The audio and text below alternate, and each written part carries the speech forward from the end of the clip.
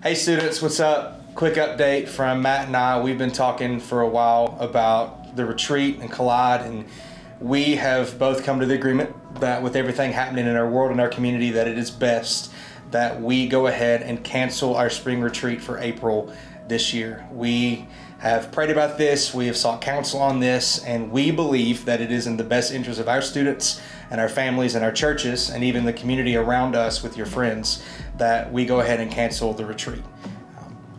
We just want to let you guys know that this was a decision that, again, like he said, it was prayed through, that we sought advice for, and this is a decision that's not made out of fear, but out of just caution for our students, for our leaders, for the family members that you would be going back to after the retreat. We're in unprecedented territory right now, and we're just trying to take as much caution as we can for the safety of everyone around us. And we know this is hard, and we're both super bummed about this, but just to let you guys know that this is not something that's going to go away. This is something that's been a dream of Tyler and I's for a while now, and we're already looking to 2021 and Collide and the event that's going to happen then.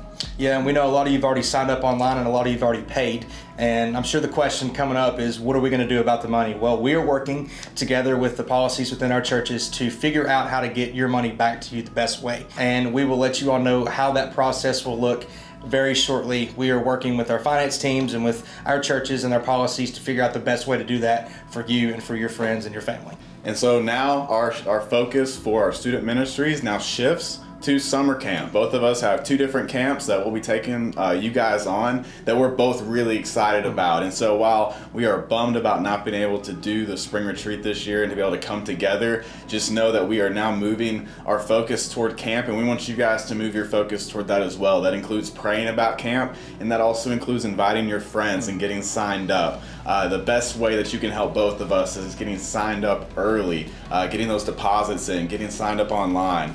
We want you guys to be involved in camp, and we want your friends there as well. And so go ahead and shift your focus, while you might be bummed about the retreat, about the excitement that's coming up this summer when it comes to camp.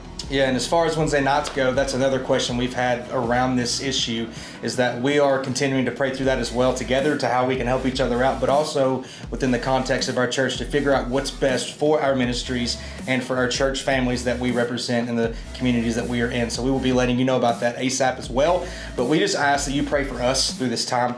It's unprecedented, as Matt said. We don't really know what's going to happen, but we know that we trust God and that we believe that He has a plan for all of this, whether it's for us to not go for a reason or to make good out of a negative. We know that He'll work it out. So we just ask you, pray for us. We'll be praying for you. Please reach out to Matt or myself with any questions you have about anything, but we're excited for 2021 and it's going to be a good time. So we love you guys and we're praying for you. Pray for us, and we'll see y'all soon. Peace. See ya.